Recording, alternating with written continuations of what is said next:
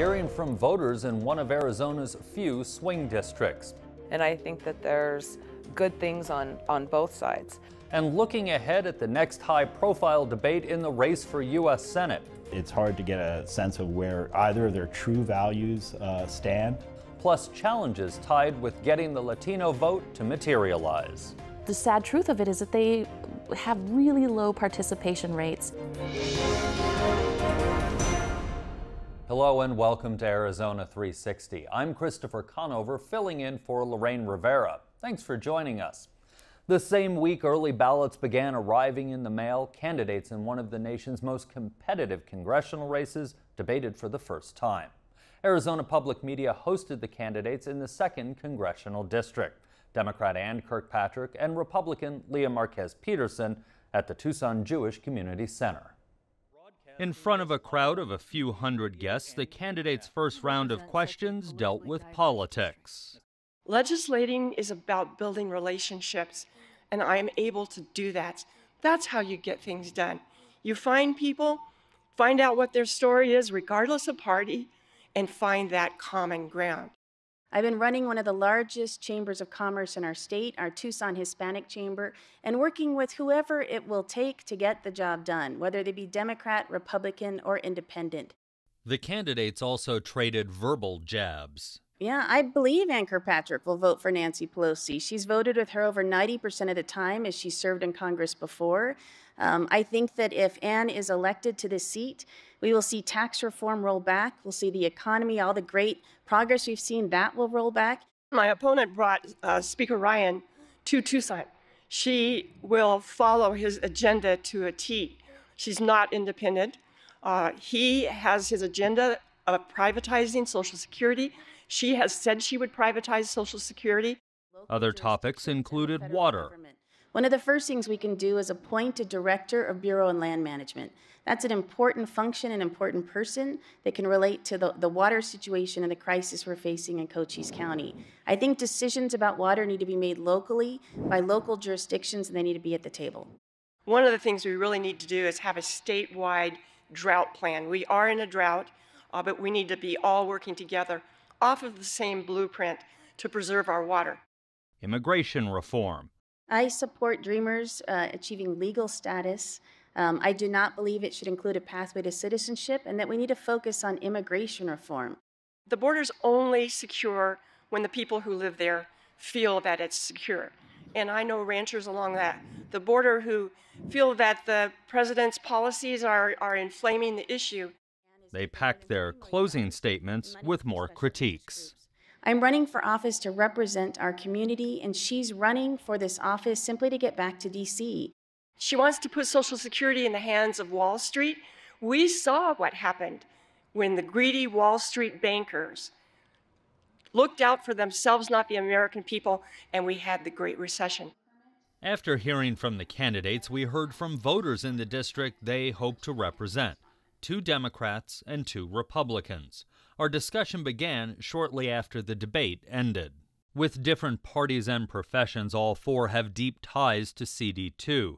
Democrat Gary Jones, a geophysicist who grew up in Cochise County and now lives in Tucson. I had the great pleasure to grow up and go to public schools in Douglas, Arizona, K through 12.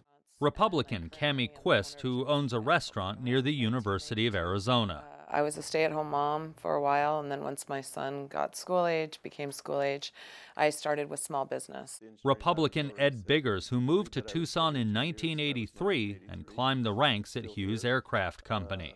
I ended up being the president of the Hughes Missile Group, and I serve as the advisor to the engineering school at the U of A.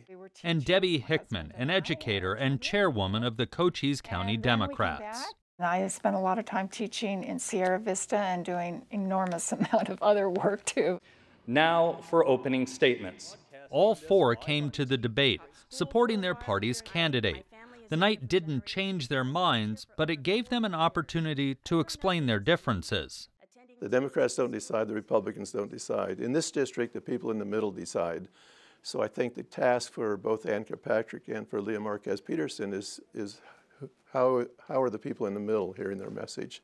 Issues they see making the biggest impact all varied, from minimum wage hikes overburdening small business. For small business, I think we need somebody in Washington that has a voice, and I feel like Kirkpatrick is just, I hate to say this, but a Pelosi patsy that's just going to write checks off of government money that has nothing that will help me as a small business owner. To a recent sewage line break in Mexico that spilled over into Naco, Arizona. It's a situation, I mean, I know they've had Martha McSally down there once. She did a photo op. She left. She said, oh, I'll help you fix this. Never another word. The other day, somebody talked to Gail Griffin, who is one of the major players down there in the LT14, and she just said, oh, this is a Mexico problem. No, it's not. Mexico is not having the problem. The problem is with in Arizona now, and it's a health problem, a very serious health problem. Other concerns included slow economic growth in southern Arizona. And even though the tax bill that got passed was called for the rich man, what that tax bill did was create lots of jobs for lots of people, and it's just beginning. The result of that is just beginning. Now, I just spent time yesterday with my tax advisor, and I would say I'm in the upper tax bracket, and he showed me my projection for next year under the new law. I didn't save any money at all. So that many large deductions got eliminated. So that was not a bill for the upper tax bracket. That was a bill to help businesses create jobs in there, and it's happening. So I see that as a major thing for the economy of Tucson and southern Arizona, because the economy has not been good in southern Arizona for a long time. I think it comes down to really two. I've spent the last 2 days at the St. Pius Church working with the migrants that have just been released by ICE. With no notice and helping to process those folks and move them on to their families. So comprehensive immigration reform is part and parcel of a border security package. The second major issue, in my view, is climate. Ann mentioned it today. There's another hurricane. I was organizing dispatch for dozens of families, migrant families, towards points east. They all got canceled today because of the extra hurricane that is hitting the south coast today, that jumped from a tropical depression to a Category 3.5 hurricane in 3 days. This never used to happen. Let me jump out of the district, if we will, and talk national for a moment. Do you all, as voters in a purple district, as you all have said, view this election, this midterm election, as a referendum on the Trump presidency? I think the midterm election has always been a problem for the party in power, and I think more so this year because of the president and his behavior. I voted for President Trump because I supported I wanted to see tax policy changed. I wanted to see Supreme Court justices that would be similar to my view of what they would be in terms of how they viewed the Constitution.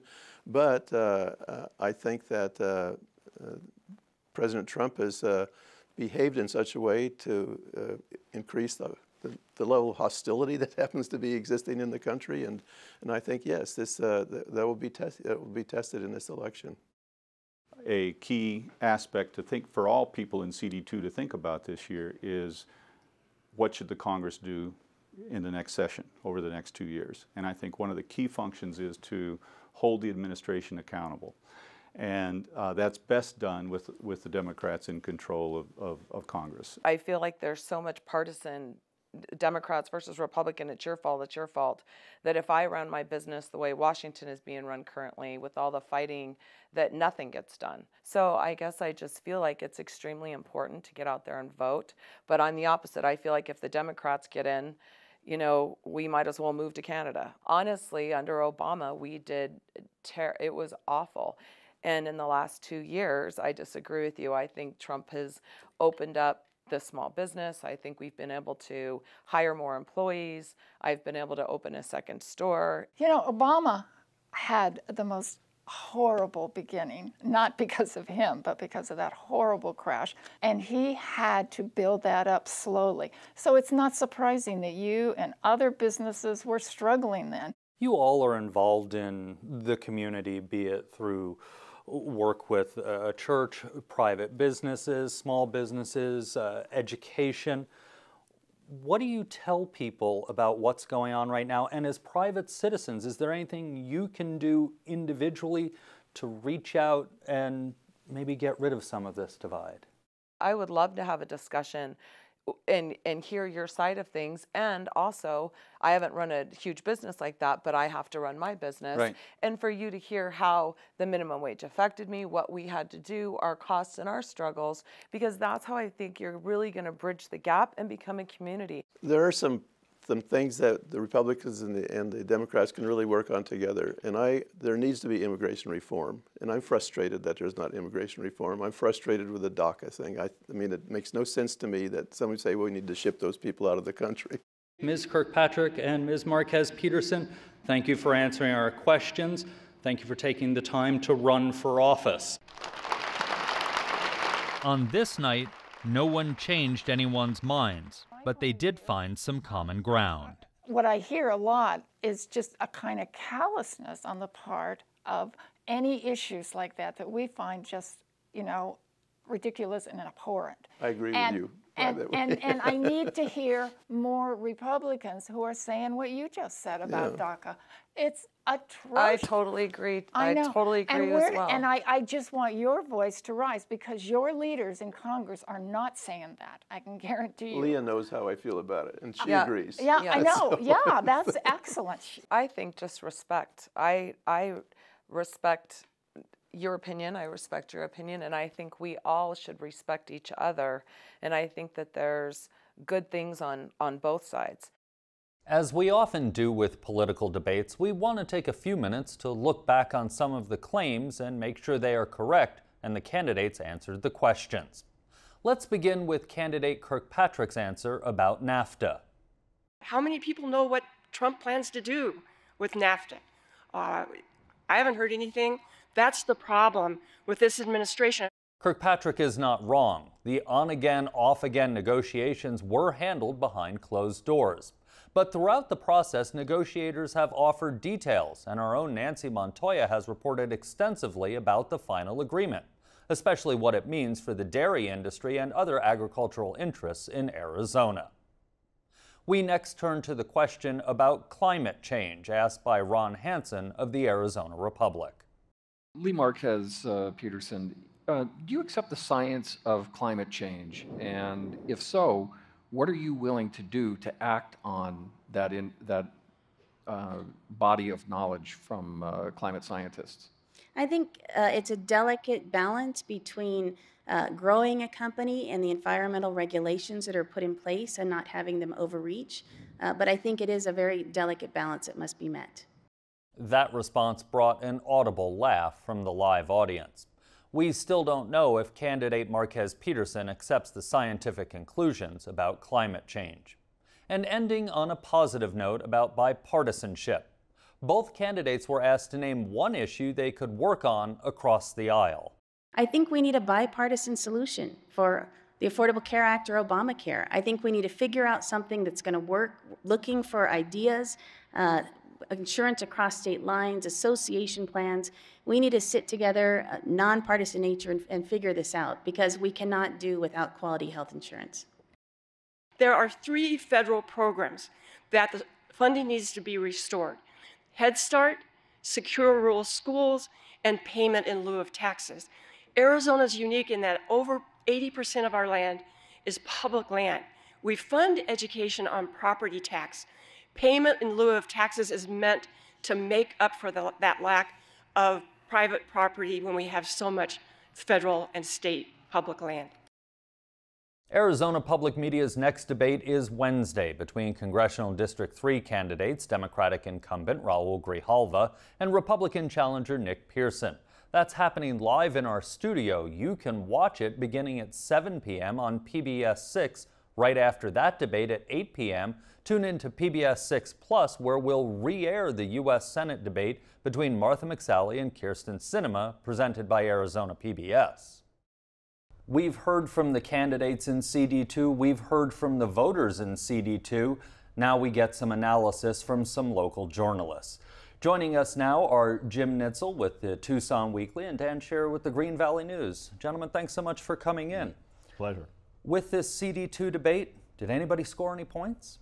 Leah Marquez Peterson needed a game changer in this debate. When you look at that New York Times poll, where she was down 11 points, Ann Kirkpatrick 50, Leah Marquez Peterson 39, she definitely needed to turn this race around, and I don't think she did that in that debate. I think both of them, were able to recite their talking points. I think Leah was kind of vacuous on a lot of them. The whole notion that she couldn't talk about climate change was disturbing, but I don't think she turned it around, and I think the reflection of that is the fact that the NRCC announced this week that they're pulling out $450,000 worth of what probably would have been negative advertising hitting Ann Kirkpatrick.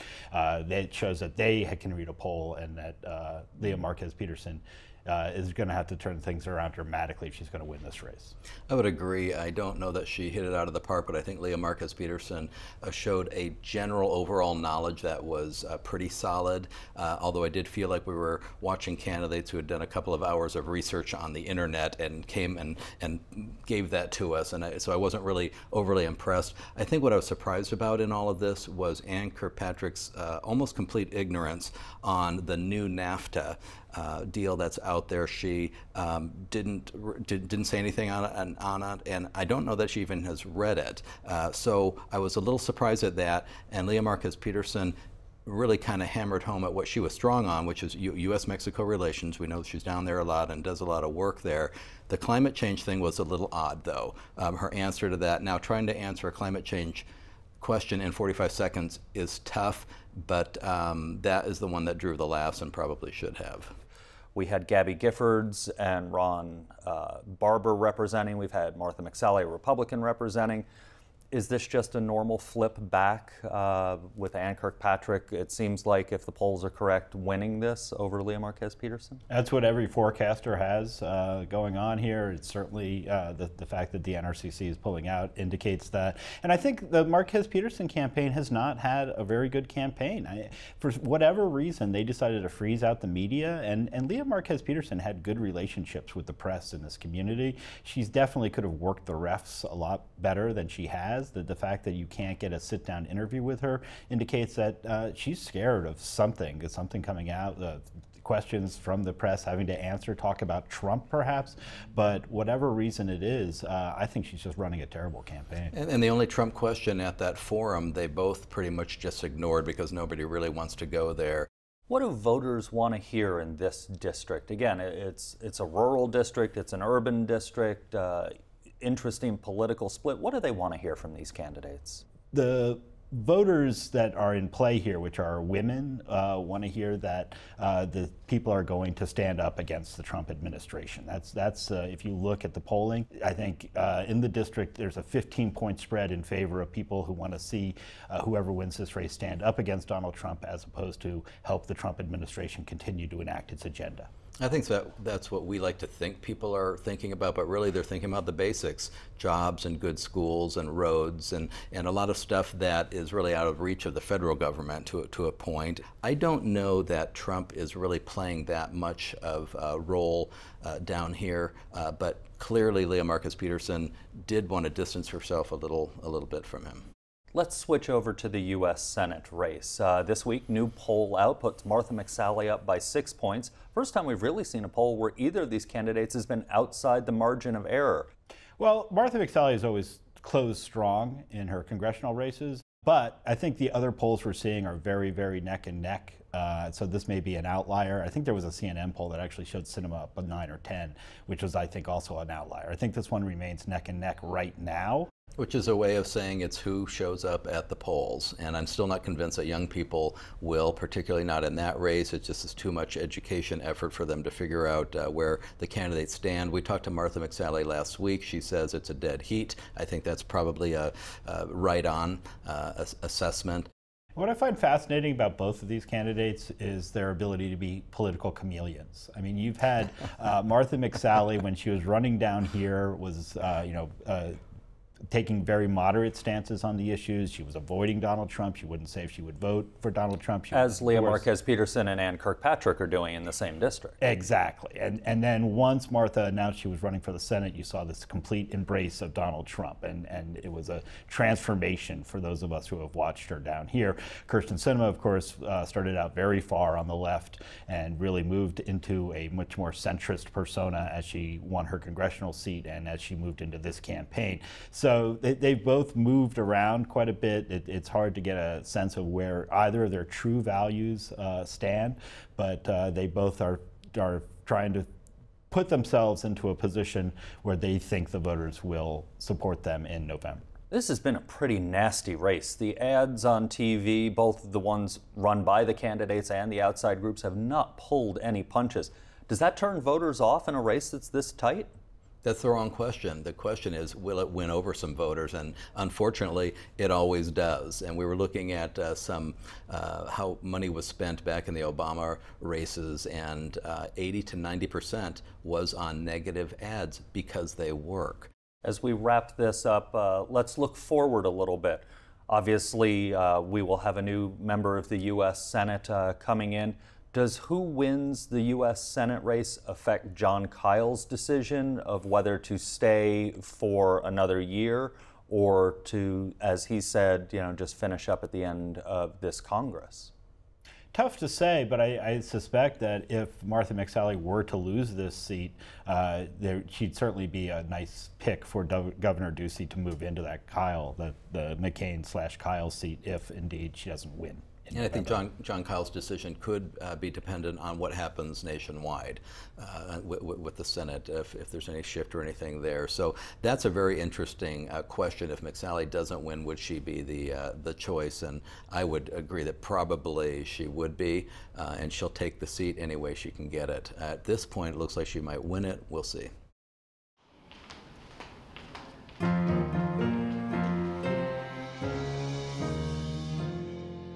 A statewide push to register more voters for the midterm included outreach to Latino communities. The organization, Mi Familia Vota, says it exceeded its goal in Pima County and registered 10,000 new voters.